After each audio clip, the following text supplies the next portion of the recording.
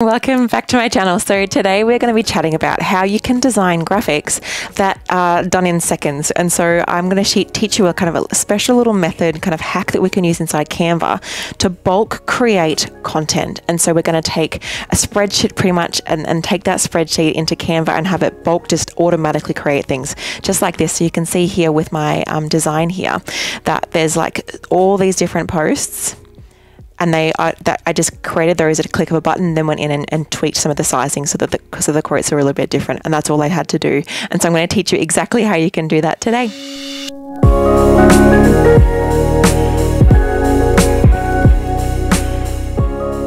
So welcome back to my channel. My name is Jacqui. I am a graphic designer and coach for small business owners, meaning that I teach business owners how they can create their own incredible brand and graphics through using programs like Canva, which is what I'm going to be showing you today, as well as just how to actually do good design, because design is more than just looking pretty. It's all about communication. And so if you want to keep in touch, feel free to head over to my Instagram. I'm just at whitedeergd, or you can hit up my podcast, Seriously in Business, to learn all sorts of things about branding and design. And I would love if you find this video helpful to hit me a like and hit subscribe so you can keep in touch for more of the latest hacks and tips for creating incredible branding and graphics for your business.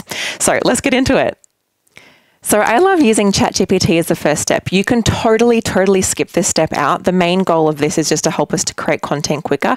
But in essence, all you can do is just go straight into a Google Sheet, which I'm going to show you in a moment, and then enter in your own content there. But I'm going to show you how you use ChatGPT first, if that's the kind of the path you'd like to go down, as it's a cool kind of tool to kind of save some time.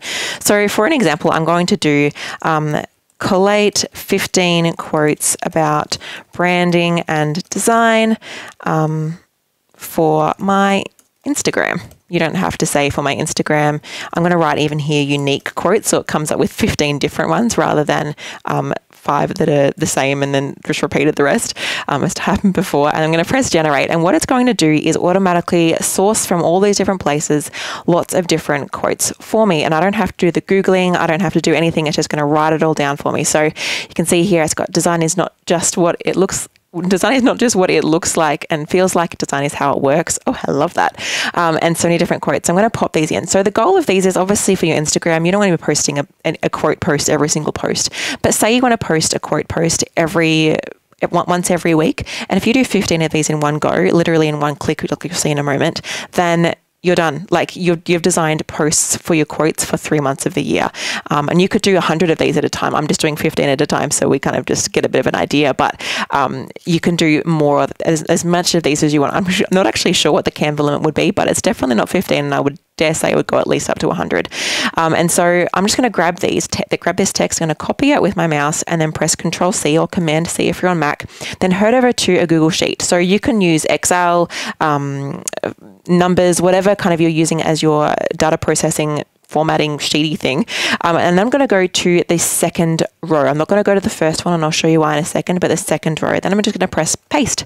And then you'll see it's put all of those different quotes in one different line each. So simple. I didn't have to like go into Google, source each one, kind of try to copy it, paste it all in. It's all done for me. So if you didn't use ChatGPT, you could literally just write what the text that you would like on each post inside each row. So row 2 is one post, and etc, etc. Now what I'm actually going to do is split this up into multiple columns. Each column is going to be like its own text box inside Canva. This will all make sense shortly, but in essence I want to separate out the person who wrote the quote from the actual quote itself. So I'm going to go through and copy out the name, delete the dash, and just paste that into here, and do that over and over again just for all these other ones. This feels a bit tedious, but honestly it doesn't actually take that long.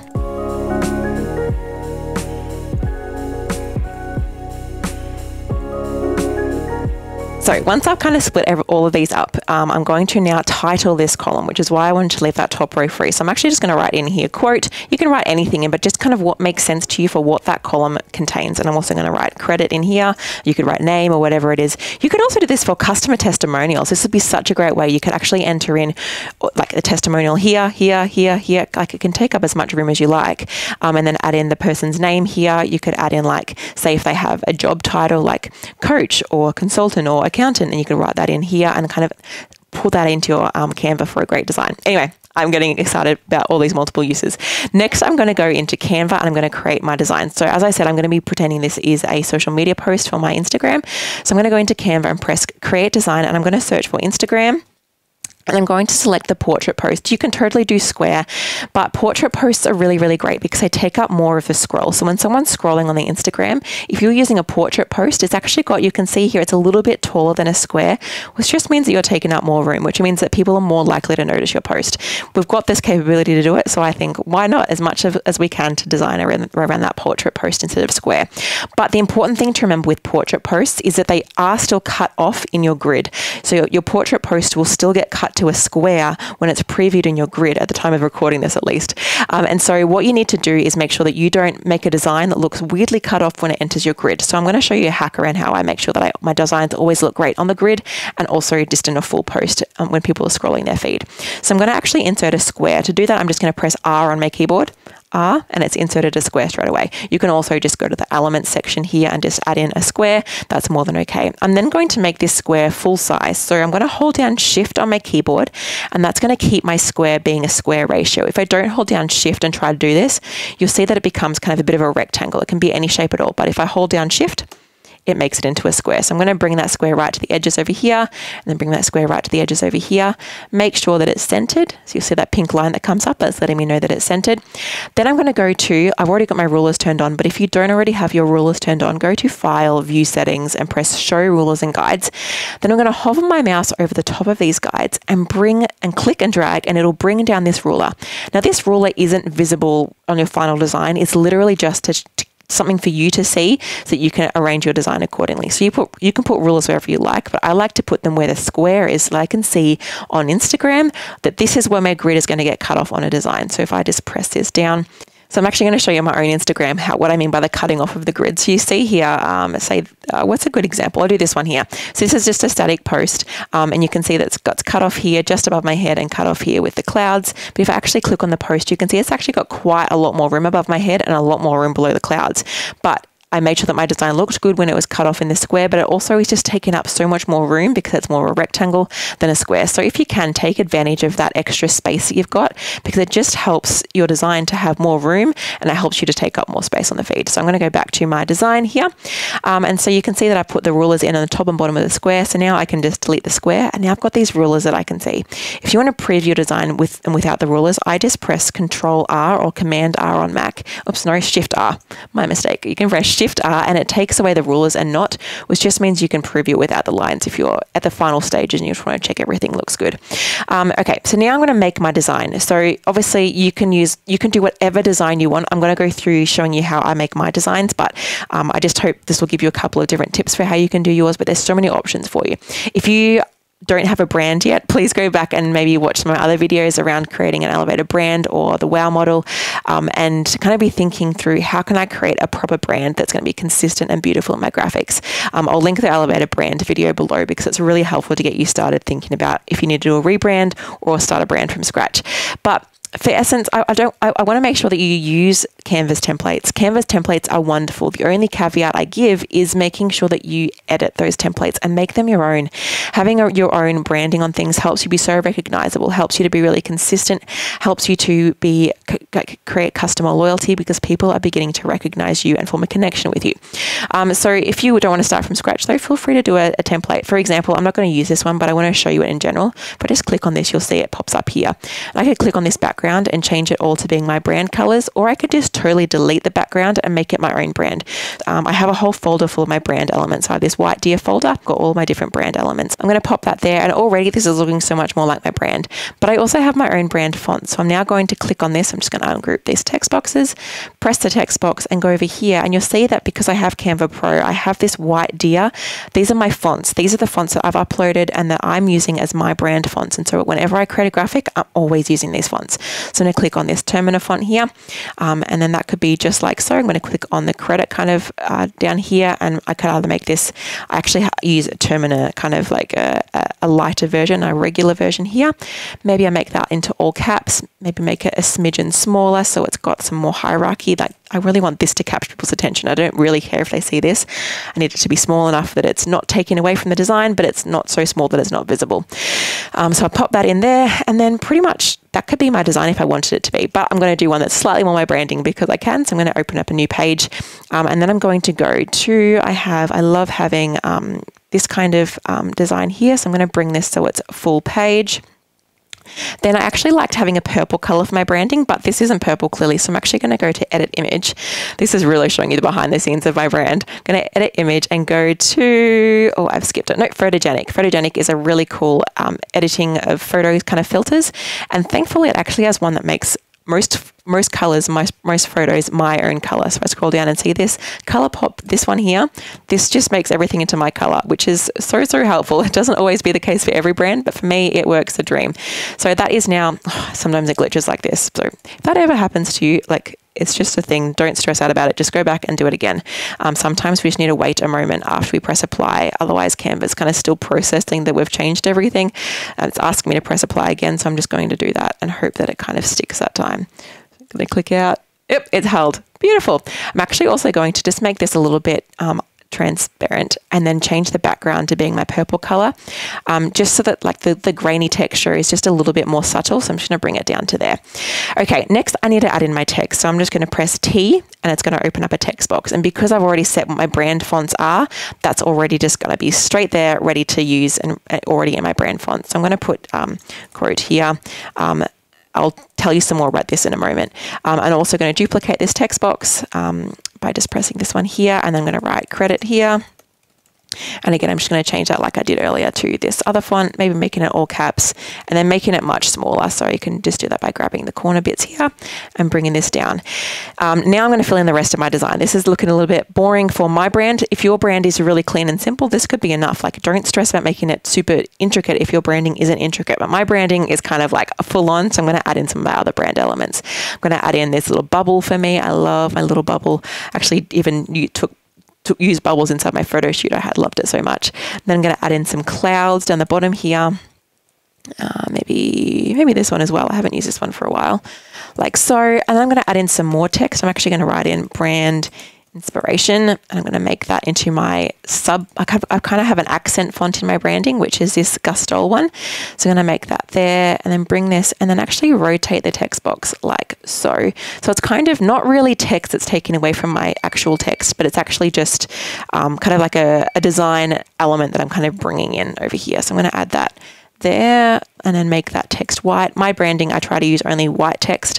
So I'm going to make all of this into white, which just means I need to make sure my background is dark enough that it's readable. So this is starting to get a little bit unreadable, but again, because it's not priority information, it's actually okay if it's not super clear, as long as it's clear enough. Do I want to add anything else into here? I have some cute little kind of like doodle elements. So I'm going to add those in here like so. Maybe pop this like there.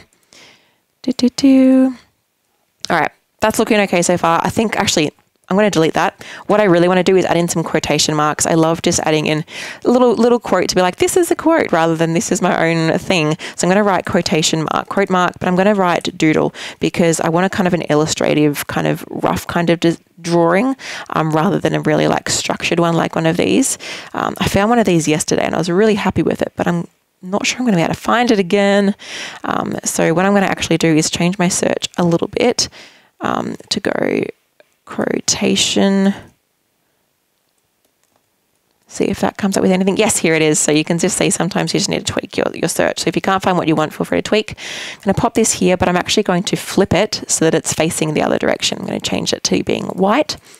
And now I can start to think about adding in my text. But before I do that, there's one final step. And that final step is this. Obviously, my quote is going to be longer than just this here. So I'm actually going to copy this and paste it. And paste it a few times just so I can see what it looks like with more text. And you'll see here that it's kind of now really badly aligned. What I want to do is align it over here so it's about this far away from the edge. And I also want it left aligned. That's going to match my branding a lot more. But I also don't want the text coming all the way over this way. So I'm actually going to bring this text box to being more like this. And then I'm going to make it a little bit less text here. And then I think that kind of distance is looking really nice. I'm going to do the same thing with this, not make heaps of text, but make sure it's left aligned, because if I leave this center aligned, if the names are longer and some names are shorter for my credit, then it's going to look a little bit odd. So I'm going to press left align and bring this down here like so. All right, so I've now had my daughter join me. Classic mum life. So I'm going to continue with this design. So I'm added this up here, added this here. I've made sure that this is left aligned so that all the text always starts on this left kind of section here. Next, what I want to do is finish off my design. I can just kind of add this in here, and then I can add in my bulk text. So what you want to do is scroll down on the left here. I've got a lot of these folders. You probably won't have this many. Scroll down here and go to this app section. In this app section, all you need to do is search the word bulk, and you'll find this bulk create section. So just click on bulk create, and you'll see there's 3 steps we need to do. First is uploading a CSV. So I'm going to go back to my spreadsheet here that I added in all the text.